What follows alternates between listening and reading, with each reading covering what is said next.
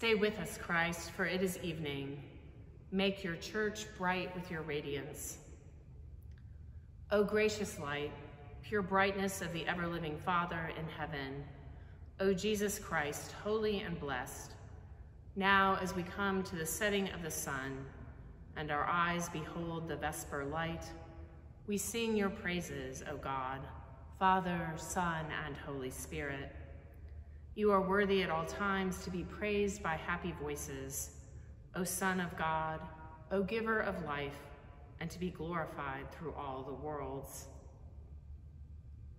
A reading from 2 Corinthians. It is not ourselves that we proclaim. We proclaim Christ Jesus as Lord, and ourselves as your servants for Jesus' sake.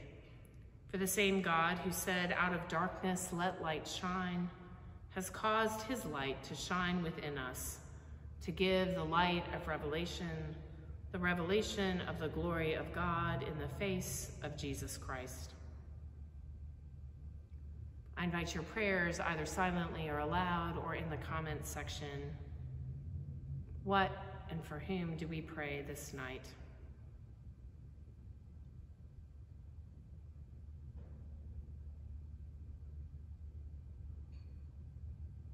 Continuing, let us pray together in the words our Lord Jesus Christ taught us.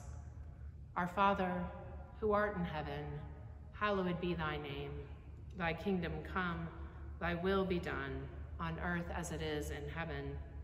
Give us this day our daily bread, and forgive us our trespasses as we forgive those who trespass against us.